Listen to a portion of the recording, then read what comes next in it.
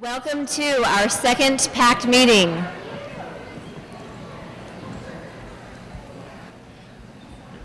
Okay.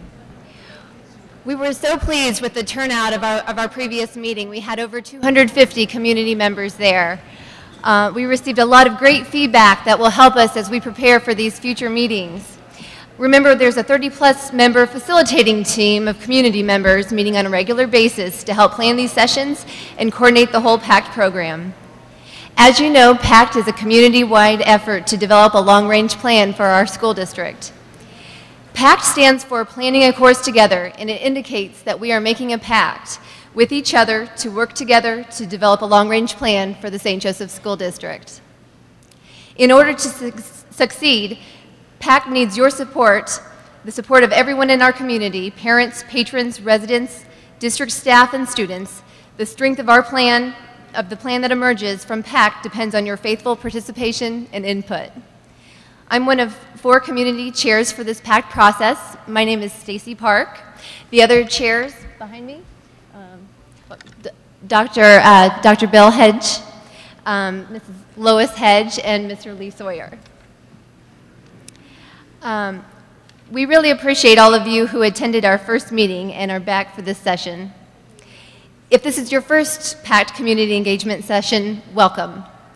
We hope you will see the value in these sessions and will want to be in attendance for all of our sessions. We have some extra agenda packets from the first session, and if you would like one of those packets, please feel free to pick one of those up as you leave. They're on the table over here by the doors. Remember that each of our sessions will be like a building block leading to recommendations to the Board of Education. You can think of this process as if we were writing a book and if each session was a chapter in a book.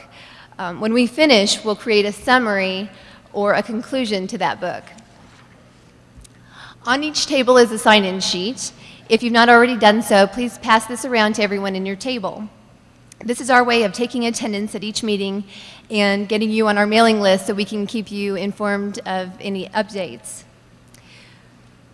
We hope that you appreciate what we're trying to achieve by requesting that you sit at the table assigned to you by giving you a table number when you arrive. We don't mean to mandate your table assignment, but we quarterly request that you honor our small group assignment method. Here's why. For us to be successful in this process, we must talk with one another. We'll end up with a better product if we can discuss issues and opportunities with people who may think a little different than we do. It is important that we engage in dialogue with people representing different perspectives in different regions of our district. This helps us in our own personal growth and will help us as a community and as a school district. A copy of our meeting schedule is included in your agenda packet. The schedule contains the dates and topics for all our community engagement sessions. We have a total of 10 community workshops. Note that we are offering 2 options for each session. So one session will be held on a weekday evening, and then another will be held on a Saturday morning. Note that the locations of the meetings rotate between the 3 high schools, Benton, Central, and Lafayette. We wanted to make sure we held meetings in all 3 regions of the district. We hope that this will help our attendance. Each meeting will feature a primary topic for study and feedback. In this meeting, our focus will be early childhood education. A reminder that each of our meetings will follow a timed agenda in this format. Each meeting will start with an informational presentation about the topic for the workshop, followed by a small group work activity giving you the opportunity to respond to the presentation. Here's how the process will be documented. At each session, you will receive a copy of the informational PowerPoint presentation and any supplemental data. Then, following each meeting, a set of documents will be produced that will later help in creating the recommendations. These documents include a verbatim response from each small group's worksheet and an executive summary reflecting the collective work of all participants at the session. So the verbatim responses are here on this yellow sheet, and there's 2 of those at each table.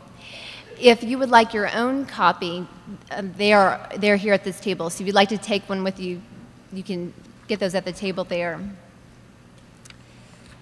At each meeting, you'll receive a packet of information that will contain these items from that previous session. You will find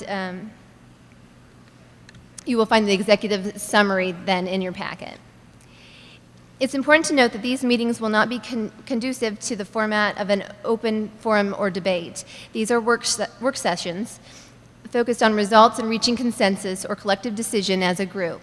We want to maximize our time to be as positive and productive as possible while still allowing for the free exchange of ideas.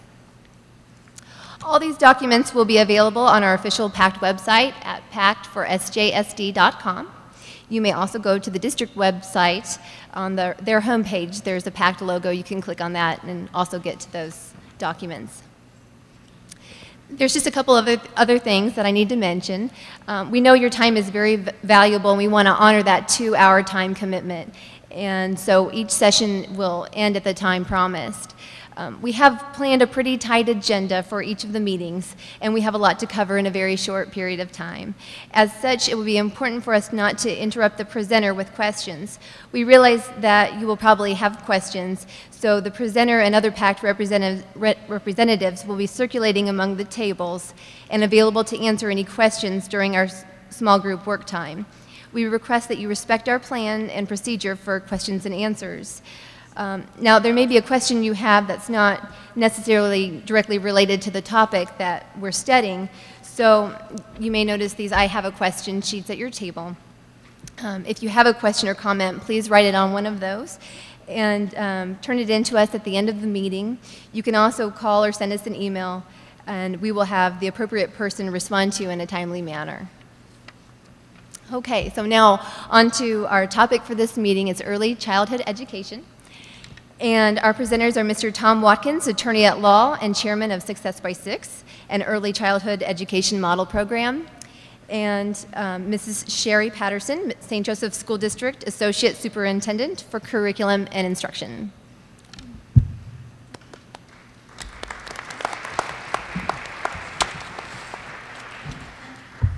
Well, thank you very much. It's kind of fun to come back to Central High School. I remember watching an awful lot of basketball here about 2 years before cuneiform writing was invented.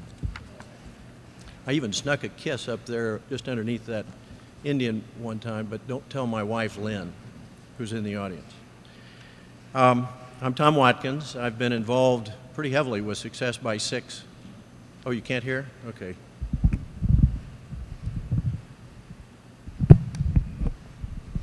Now can you hear? Thank you. I'm Tom Watkins. I've been heavily involved with Success by 6 for a number of years now, the last 3 as the chairman.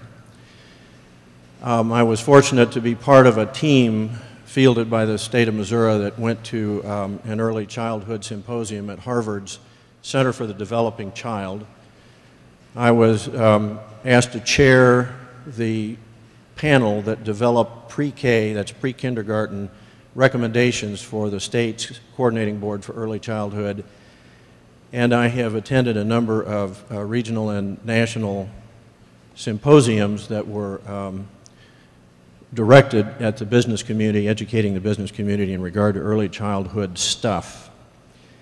And I'm here to share some of the information that I've learned with you all. I'm going to start by telling you how impressed I am at how quickly this group and the group down, was the other one at Benton? Both groups immediately picked up on what I believe is the single issue that can make a significant difference in the outcomes of our children in school, and that's early childhood. It would be a mistake for you to think about early childhood as a social program or as a community expense. Think about it as an investment. And it's an investment that's a pretty good one, if I can figure this out. It's a good investment. The Minneapolis Federal Reserve Bank has done a great deal of work studying the economics of early childhood programs. They have concluded that